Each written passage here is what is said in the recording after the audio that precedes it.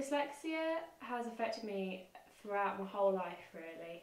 It's from when I was first diagnosed at the age of 11, at the start of secondary school. That was really difficult in particular because I was bullied a lot and people saw it more as a special needs problem, like a disability, rather than like a learning difficulty. The university approach is quite different. Many people at university don't see, like, so many people have dyslexia, they don't see it as a problem or a disability, they just see it as like a learning difficulty. But it did affect my confidence to start with, but as I've got older and I've learned to deal with it, it's like better for me. I prefer to call it specific learning difficulties simply because dyslexia is an umbrella term. Different forms of dyslexia are different aspects of specific learning difficulties. They need help and they need professional help, and it's no good thinking you can remediate it yourself using computerised programs. What we're talking about is people who have difficulties in reading, writing and processing language. Now, it can be what we call familial, which means that you're born with it, and we have experimented with MRI scans and found that there is a definite difference in the construction of the brain with people who have this form of dyslexia. So very often the corpus callosum is different in these people than it is in the norm.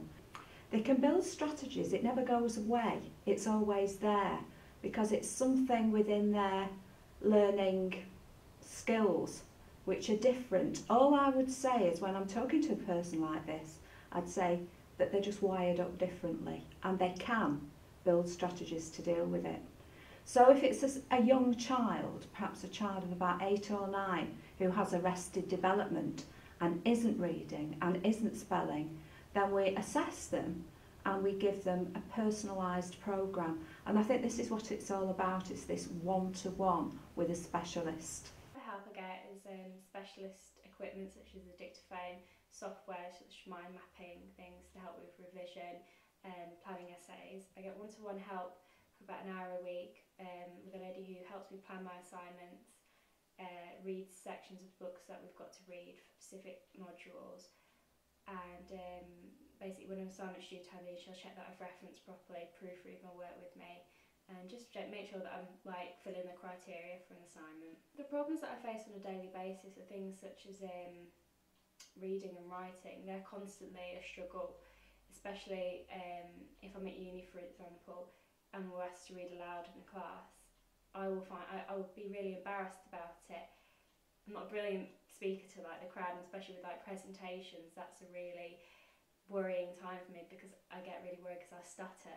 I get my words jumbled up and things like that. I think faster than I can speak the words, so that's probably like a difficulty.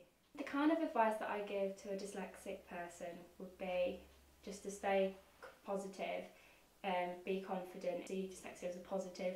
There's loads of famous people that have been successful who have got dyslexia, and so just take inspiration from them